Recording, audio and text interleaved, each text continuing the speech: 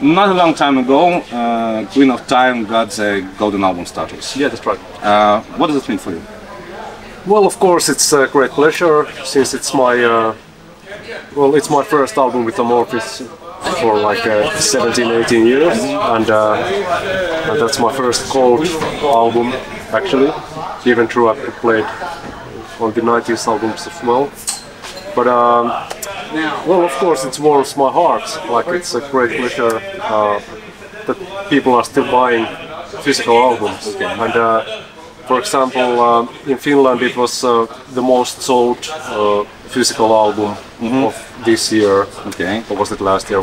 Whatever. So, and people are actually starting to buy vinyl albums, especially. Yeah, it's some kind of gimmick. Yeah, which is like a really nostalgic for myself, because I still have my stack of vinyl at home, and I sort of prefer vinyl album sound. So it's the most pretty warm. It's warm, and I think it's most like tactical format, anyways. Okay. And it's if you listen to vinyl, it's like you really concentrate on music. Like a side at a time, so I got your point. But the golden status of Queen of Time, did it change something for the band? I don't think so, because since Tommy Oatsen joined the band, I think the band has sold gold in Finland with every release. So of course it means something for the band, but still it's not anything new. And yeah. I don't know. It's a statement from the fans, so okay. It's of course, it's a pleasure for us. And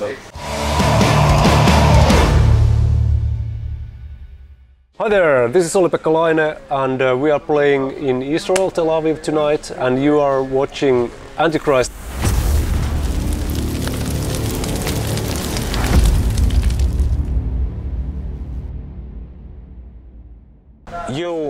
Usually you release an album in 2 or 3 years. Queen of Time was released in May 2018. So is there any chance to hear the new album from Amorphis in 2020?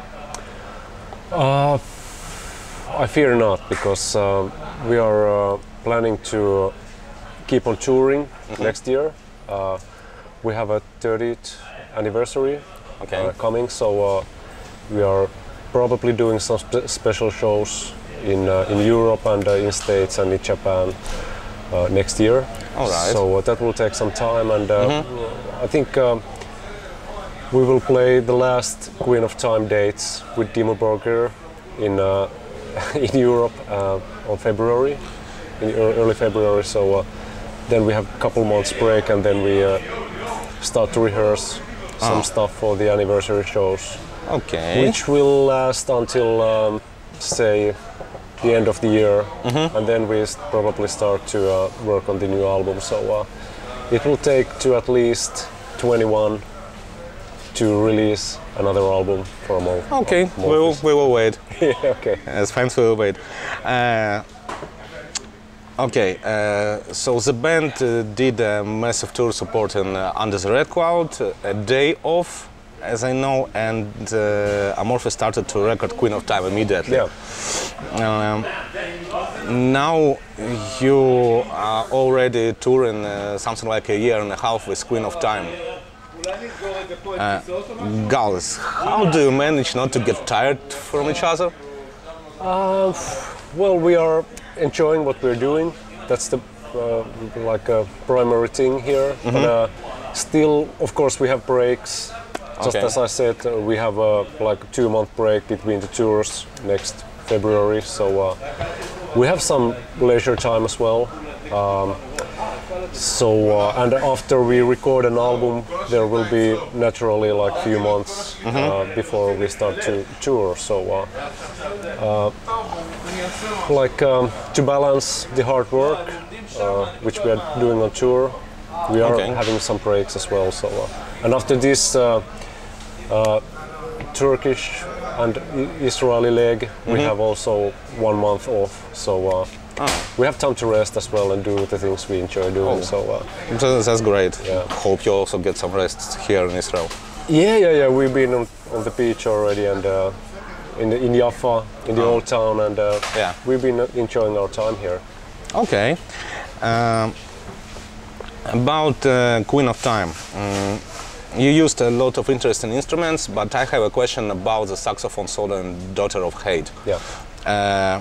Whose idea was to put it in a song?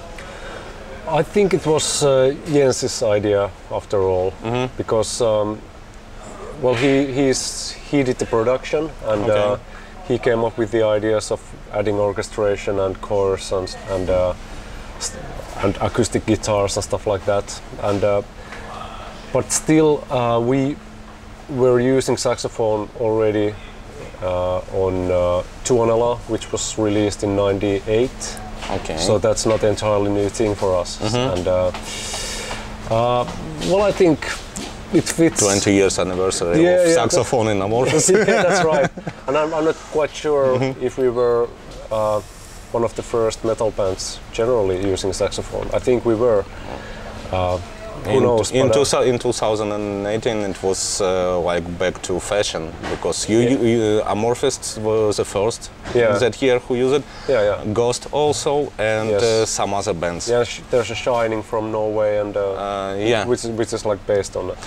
But anyway, we like copied the idea from a band called Kingston Wall, because there was a guy called Sakari Kukko who plays in Piirpauke, a band called Piirpauke, which is kind of a proggy folk band, which is like combining prog rock and different folk influences from Africa and from Finland and wherever. So there's a guy called Sakari Kukko who was playing with the band Kingston Wall. He just played live with them and on one album, and we were big fans of Kingston Wall, so we decided to ask him to play on our album as well. Great.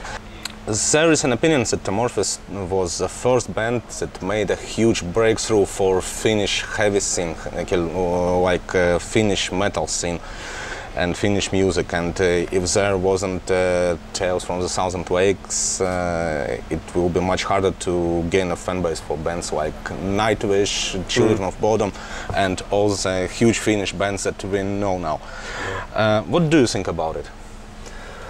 Well, yeah, it was kind of not accidental, but we like came from the underground, so it was a little bit easier for us to break through from there.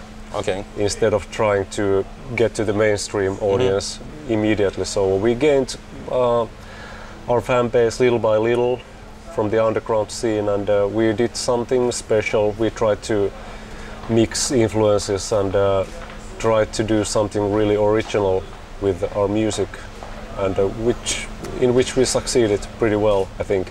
So that kind of made Amorphis a special band in the underground metal scene as well. So we didn't do anything intentionally. We didn't try to become a bigger band or whatever. We just dreamed of releasing some albums, and that's it. And everything after that came as a bonus, you know.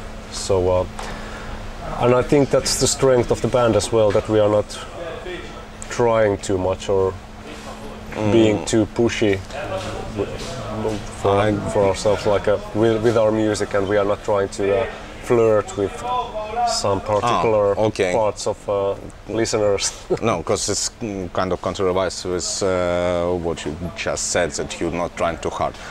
Because I see that you are trying hard to make music. But we are, first of all, we are pleasing ourselves with the music we do. So that's the key for getting interested by the public as well. In one interview, Tommy said, here's his quote, "We are still trying to make our best album every time we are in studio." In that case, how much better will be your next album? I don't know, maybe we can always improve, but the main thing is that we'd like to try new things every time and entertain ourselves by trying to do as original music as possible and try new ideas, you know. Okay. It's not possible to make like a same album again, like try to do a carbon copy of Queen of Time. Yeah, totally. Or any like successful album. If we succeed to do a great album, we just try to figure out new things the next time. Okay. Is there an option that somehow you will record your best album in these terms? Yes, I think it's still possible. I think. No. I mean that you will record an album and you will say, okay, this is our best album ever, and we will never reach it anymore. I don't think so. It will never happen because then it wouldn't be like inspiring anymore. You know. Okay. I think we can top ourselves every time, in some aspect. You know.